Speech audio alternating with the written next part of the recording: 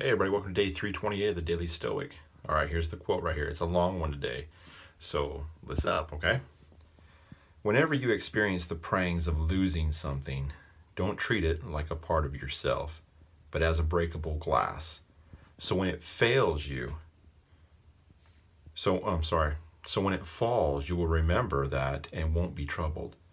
So too, whenever you kiss your child, sibling, or friend, don't layer on top of the experience all the things you might wish, but hold them back and stop them. Just as those who ride behind triumphant generals remind them that they are mortal. In the same way, remind yourself that your precious one isn't one of your possessions, but something given for now, not forever. Epictetus. All right, so as I've been pondering this quote today, what this quote means to me is it kind of goes along with what we were learning about yesterday about attachments to things, right? It also has to do with,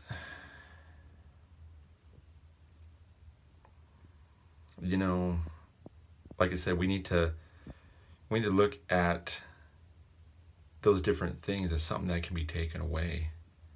And I really think what we're trying to learn from this quote is the fact that if we realize that things can be taken away, all things can be taken away. If we realize that and keep that evermost in our mind, it does two things, right?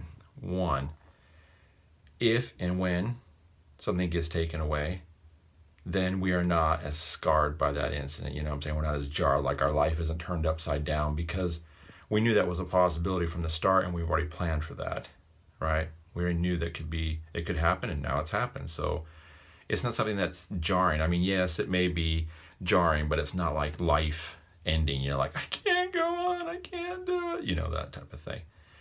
And the other thing that I think it teaches us, and it's not made apparent in this quote, but one thing I think that it does teach us too is I think it teaches us the value of the things that we have in our life right now, right? With the thought that if we could lose those things at any time, then maybe we should value them now as we have them. Maybe we should enjoy them now as we have them. Maybe we should, not put off doing those things that we want to do until we're 65, 70, retired or whatever. Maybe we should go ahead and do those now. Because you know what? We're not guaranteed tomorrow. We're not really guaranteed anything, as we see in this quote. So, why put it off? Why not enjoy the moment that you're in right now? Why not enjoy the things that you have in your life right now? Why not? That's the question I leave you with today. I'd love to hear what your thoughts are about this quote, so please feel free to read this quote, think about it, ponder it. Leave your thoughts and comments below this video so that you and I can have a conversation about it. Until tomorrow, I hope that you guys have a great rest of your day, and let's strive hard each and every day to live life more like a Stoic.